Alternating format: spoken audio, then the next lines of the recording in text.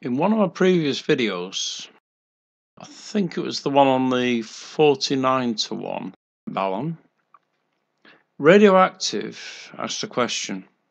Now, my initial response to the question may have been wrong, but today we're actually going to find out. And once and for all, answer, is there a difference in performance between magnet wire, PTFE, and the PTFE coax? Hi, my name is John. Amateur radio call sign M7CPT. Welcome to Amateur Radio on the Air.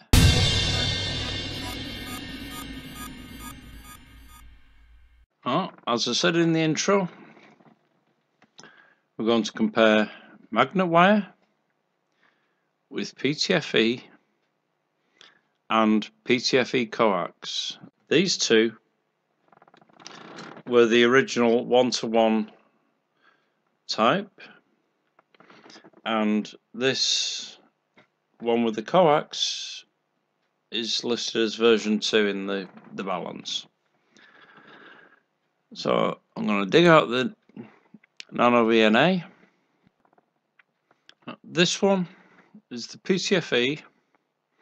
I've got it hooked into the nano VNA, and this is a 50 ohm resistor that's I just had hanging around from old computer stuff. But if we look at the actual results of the SWR scan, let's go from 1 megahertz all the way up to 50 megahertz. Just refresh that sweep.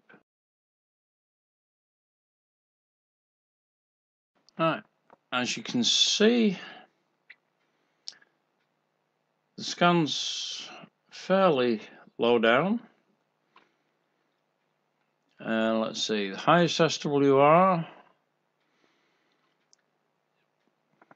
1.295, call it 1.3, close enough. So that's a pretty good one, quite a nice curve. As I'm using a different resistor to last time, what I've decided to do is scan all three. So let me just change to the next one.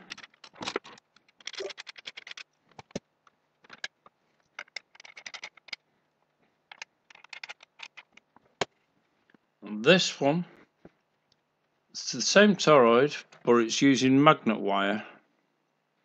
I'll sweep this one, see if there's any difference. Oh yes, it drops down a lot to a lower SWR at the bottom end. The SWR shoots off at the top end.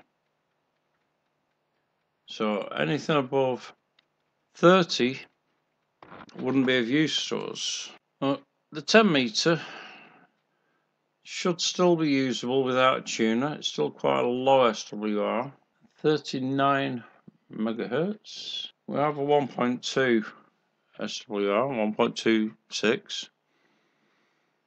So it's still usable at that frequency, but this low band is much better. So let's switch to the third one. And this one's the coax. It's PTFE coated coax. Just refresh that sweep. And we're looking at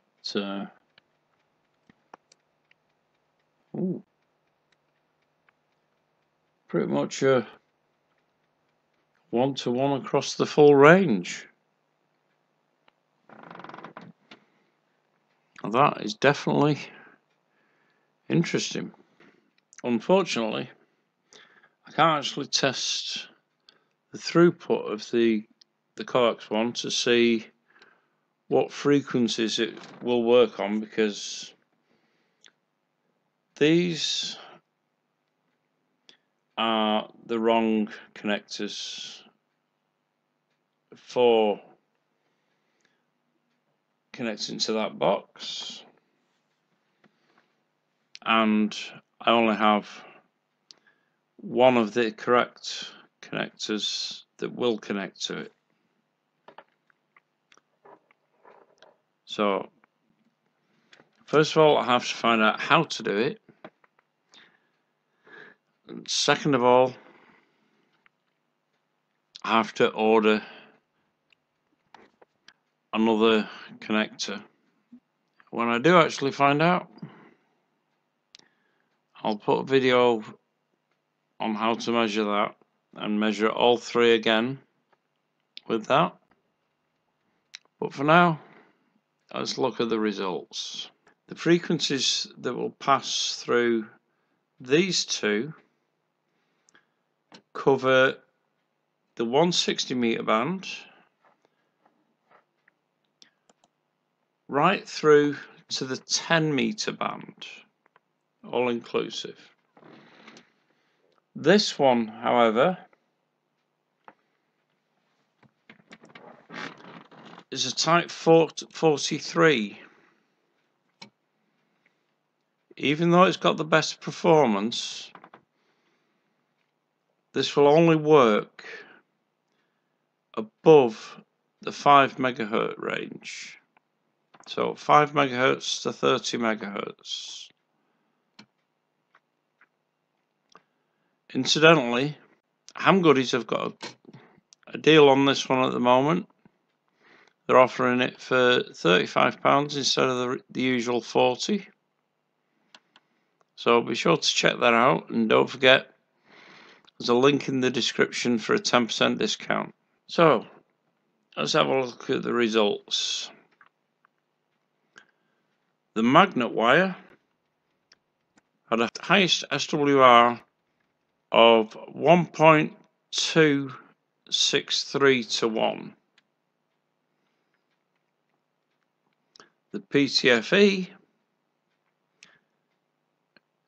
was 1.29 to 1. So there's a negligible difference between the two, but within the range, the magnet wire just performs a tiny tad better.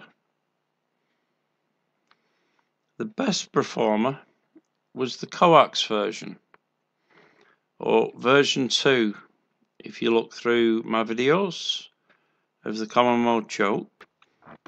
Now this one I will be using on my home base system, whereas these two I'll be using for doing experiments with, as well as everyone's favourite, the ultimate one.